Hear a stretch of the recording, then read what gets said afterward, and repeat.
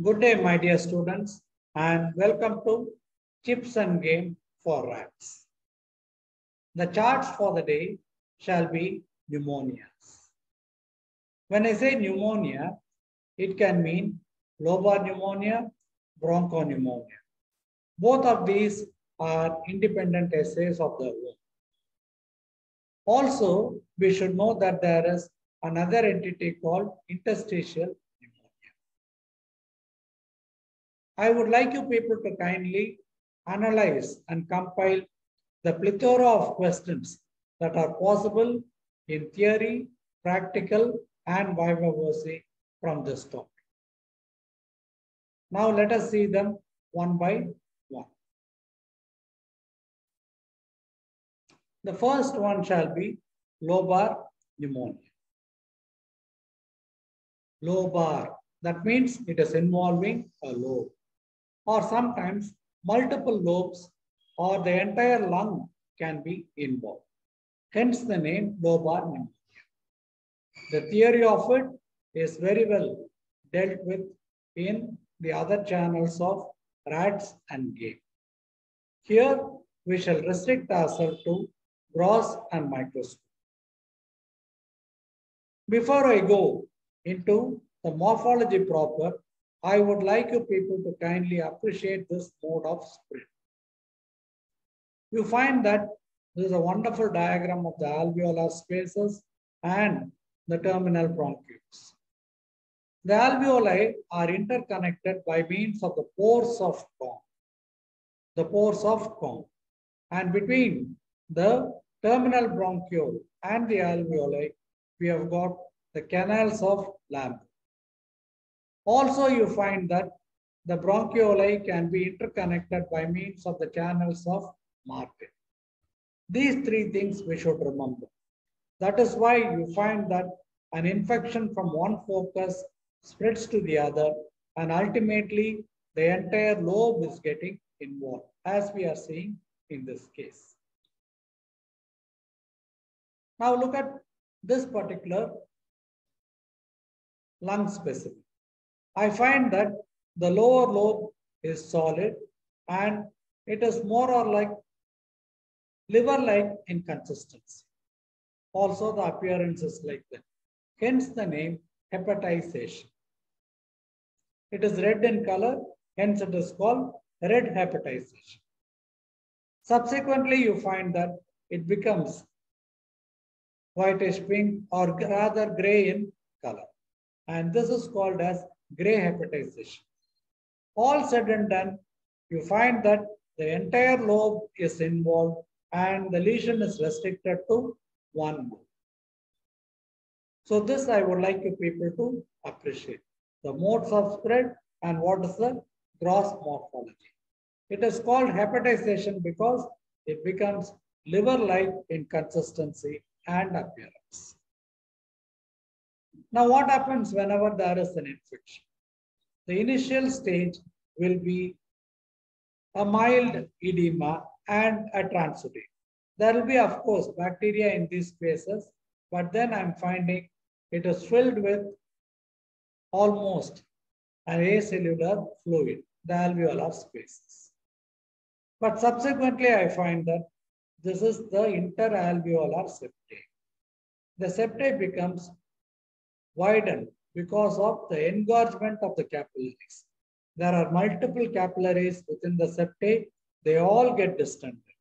So this is called engorgement of the capillaries and thickening of the interalveolar septae, from which there will be a oozing out of fluid and the cells. Initially, there will be the RBCs followed by the WBCs. When I say WBCs, it will be the neutrophils.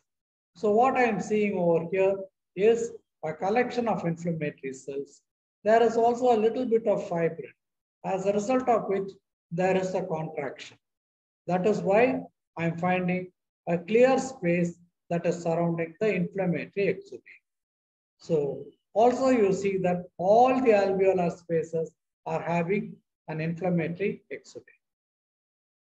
Coming back to the lobar pneumonia, it is a disease that lasts for about 10 to 12 days.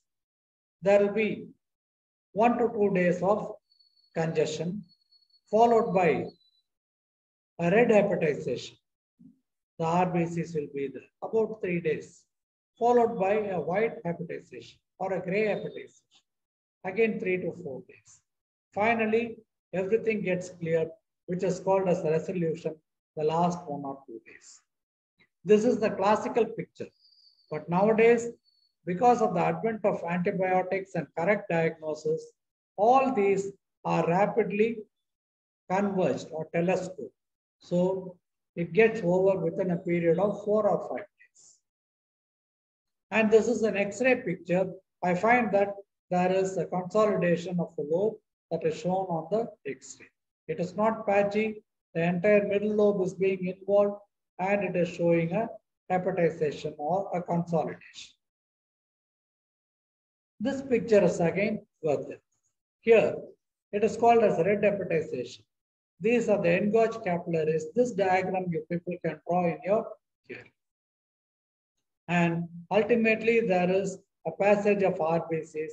Along with it, you find that there is an active chemotaxis and the neutrophils also move towards it. So initially, it is a red hepatization followed by a gray hepatization. These cells, after a few days, are replaced by the macrophages for clearance, which we can call as a gray hepatization. Ultimately, after everything is cleared, it becomes resolved, which is called as resolution. So remember the stages: stage of congestion, stage of red hepatization, stage of gray hepatization, and stage of resolution. That will be the lobar pneumonia. Now, what am I seeing over here? This is a normal lung. There is no element of consolidation that is seen, and this is a normal bronchus. Coming back to the alveolar spaces, this is how our normal lung appears. I would like you people to kindly compare these with any of the histological pictures that are shown. I find that there is the inflammatory exudate that is filling all the alveolar spaces. The normal is shown for the sake of comparison. So I hope you people know the lobar pneumonia. The causes, etc., you people can read up from your theory. It can be a pneumococcal pneumonia, it can be staphylococcal, streptococcal, Haemophilus influenzae, or the HASAC, etc. The entire list you people should read up. The next one shall be the bronchopneumonia. When compared with the lobar pneumonia, this is again a gross specimen, and this is at a higher magnification.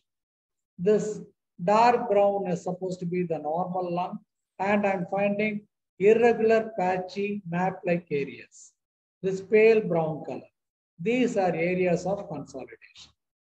Patchy areas of consolidation involving the entire lobe or sometimes the entire lung.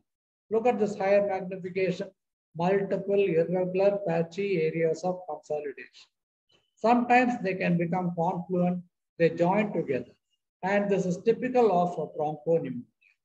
Patchy areas in between, you find normal lung parenchyma. Compare it with this one once again.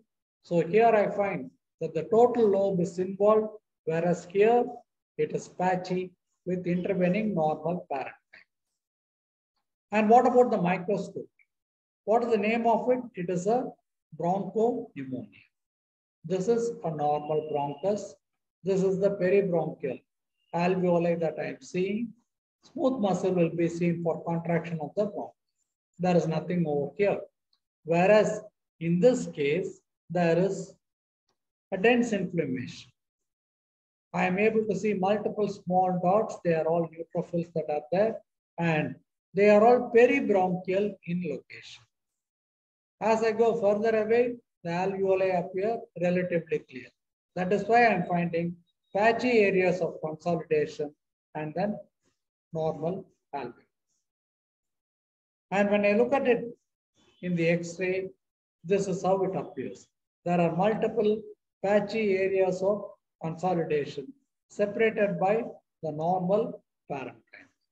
This is about bronchopneumonia. The third type, which I would like you people to recall, is the interstitial pneumonia. Interstitial means it is the intervening space.